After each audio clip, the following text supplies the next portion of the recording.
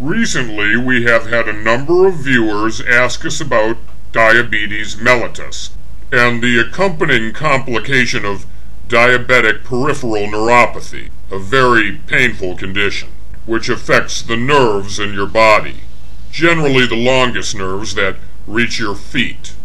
We decided to do this very short video on diabetes mellitus. Type 2 diabetes, or high blood sugar, is fast becoming one of the most horrible illnesses in America, and it's largely preventable.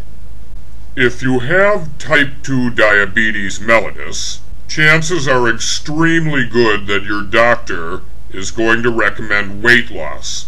The condition of diabetes mellitus is caused by your pancreas creating insulin, but your body having an inability to actually absorb that insulin. The more fat you have on your body, the higher your insulin resistance. This often results in some very serious extenuated problems. If you have DPN, or diabetic peripheral neuropathy, caused by type 2 diabetes, this information might improve your condition quite dramatically. This is not a substitute for your medication, nor is it meant to supersede the advice of your own physician or neurologist. It is an adjunct treatment that we've had positive results with in limited patient trials. But the results have been absolutely outstanding. DPN, or diabetic peripheral neuropathy, is a condition that often goes unnoticed until symptoms become quite uncomfortable or even painful. What could be mistaken for a foot falling asleep might actually be an early onset or warning sign of diabetes. Diabetes, put simply, is high blood sugar, and high blood sugar has some very serious systemic effects.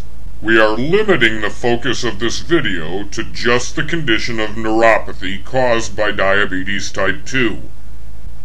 High blood sugar has a very pronounced effect on your nerves. It actually strips the myelin off of your nerves, causing false or even amplified sensations of pain, hot or cold. Some patients refer to it as burning in their toes, or a pins and needles feeling, or numbness and buzzing. The myelin, or insulation, is like the rubber around an electrical cord, shielding the internal wire, the nerve conduit. There are differing opinions on whether the myelin shielding can actually regenerate. While the determination on regeneration is still out with the jury, these guidelines have been shown to reverse DPN in our test subjects. Your doctor can provide the best treatment, but these health modifications are a very potent remedy for treating and reversing very painful DPN. Since everybody's body is entirely different, the very first place you start is with your own doctor. He or she can provide the very best treatment and management of your personal condition. These very simple steps can provide a very effective reduction of painful DPN.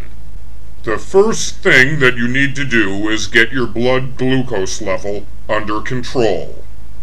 And in order to do this effectively, you'll need to make some dietary changes, as well as some changes in your habits of exercise and bodily maintenance. Nearly all patients who have diabetes type 2 are overweight, which causes problems. So diet and exercise are absolutely crucial. Exercise is a primary way of reversing your condition and the DPN. Visit your doctor to evaluate your health before beginning. Here are some general guidelines that can get you on your way. The importance of exercise cannot be overstated, nor can the benefits of eating well. A healthful diet is great for your body, obviously, but in terms of the treatment of disease, it's one of the most crucial steps. Not only is eating the right foods enormously important, but also the intervals at which you do eat. Rather than eating 2 or 3 rather large meals a day, you should be eating often, small meals, well-balanced meals, meals that are approximately the same amount of calories at each serving. The best way to treat high blood sugar is to never allow it to occur, meaning that low glycemic meals are the way to go. Low glycemic meals are just naturally good meals, period. A well-balanced meal for someone who's fit is the same as a well-balanced meal for a diabetic. As you begin your dietary and exercise changes, you'll notice some vast improvements. Some of these may not be what you expect. Your condition of DPN may actually feel like it's worsening briefly as the nerves repair themselves. But if your body is given the nutrition it needs, and the exercise maintenance of your body is maintained, you'll actually notice some enormous changes to your body, your condition, as well as the painful complication of diabetic peripheral neuropathy. We will include some links to diabetic organizations so that you'll have some resources at your disposal. Again, you'll be shooting to eat several small meals a day and several well-balanced snacks. Eating well and throughout the day will reduce your desire to eat more, and eating more will only increase your blood sugar levels. Eating high glycemic foods can sharply increase your blood sugar level immediately, even radically, and dangerously. So visit your doctor, create yourself an exercise program and a dietary schedule that you stick to. It's best to also eat meals at the same time each day. That way your body will actually adjust to the new changes, and your blood sugar will never spike. Since the insulin in your body is used to digest carbohydrates, you'll be looking to reduce all the refined carbohydrates, looking only for complex carbohydrates like whole grains. There are also some very simple snack foods that you can bring around with you that actually promote good nerve health. Pistachios are very high in B vitamins that help keep your nerves in good working order and prevent damage.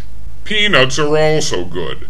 They're also rather affordable, and having to shell them creates a little bit for you to do. It's not really valuable in terms of the exercise, but it keeps you doing something and keeps your focus on your new diet. You'll also want to reduce or eliminate alcohol use. In addition, if you do smoke cigarettes, quit at once. Smoking constricts blood vessels and causes an enormous amount of other problems that you don't need.